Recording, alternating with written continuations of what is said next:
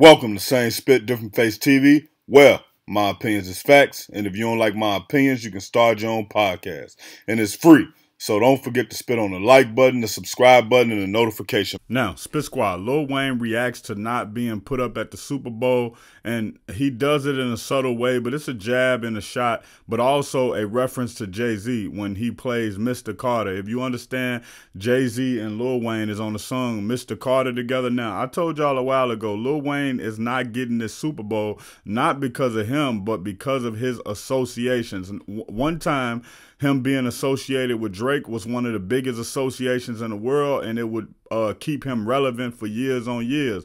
Then you have the other association with Nicki Minaj that kept him relevant for years on years and untouchable and at the top of the rap game. Well, now those two relationships that I think he should still have and that I think he should still cherish, but they've turned against him because Nicki Minaj has went back and forth at Rock Nation.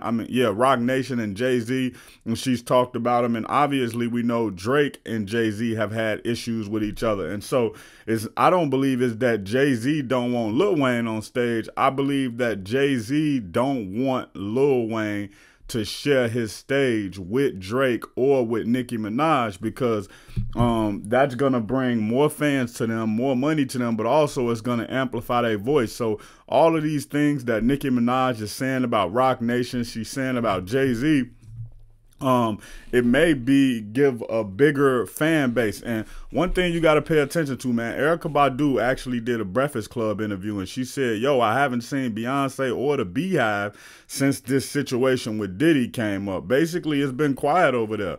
No Rock Nation brunches, no Jay-Z freestyle leaks, no Jay-Z on the forefront talking about social justice. He just been behind the scene, and we can believe that he's going to be behind the scene for a while. I think this is one of them things where Jay-Z goes away and he never come back. What do I mean by that? I mean that he'll still be a part of the culture, but he'll have people speak on his behalf from now on. I think when he needs to say something, he'll have an official statement release. When he need to make moves, he'll do it behind the scene.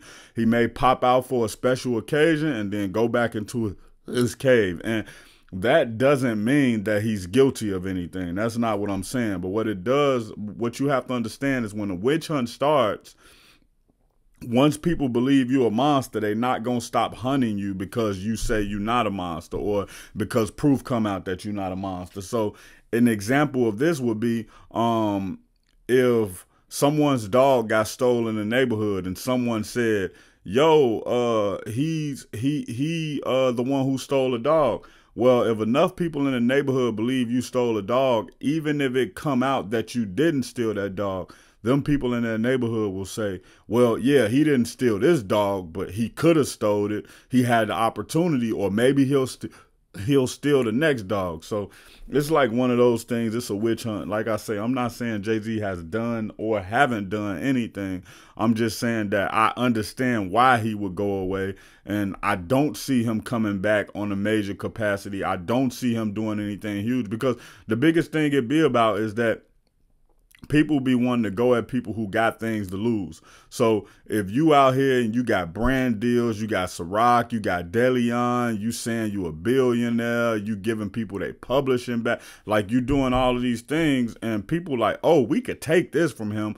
But if you behind the scene, you kind of off in obscurity, you're not putting your wealth out there, you're not doing this, you just living your life behind the scenes, people may be like, yeah, we got rid of him, even though you got rid of yourself. So I don't see Jay-Z coming back, but Lil Wayne definitely should have got the Super Bowl in New Orleans, especially over Kendrick. And I think that's even more of a tactic, because you put Kendrick Lamar there and knowing that he beefing with Drake and knowing that Drake stands next to Lil Wayne. Check out my original Chicago hood movie in the end screen, No Time to Play Fair.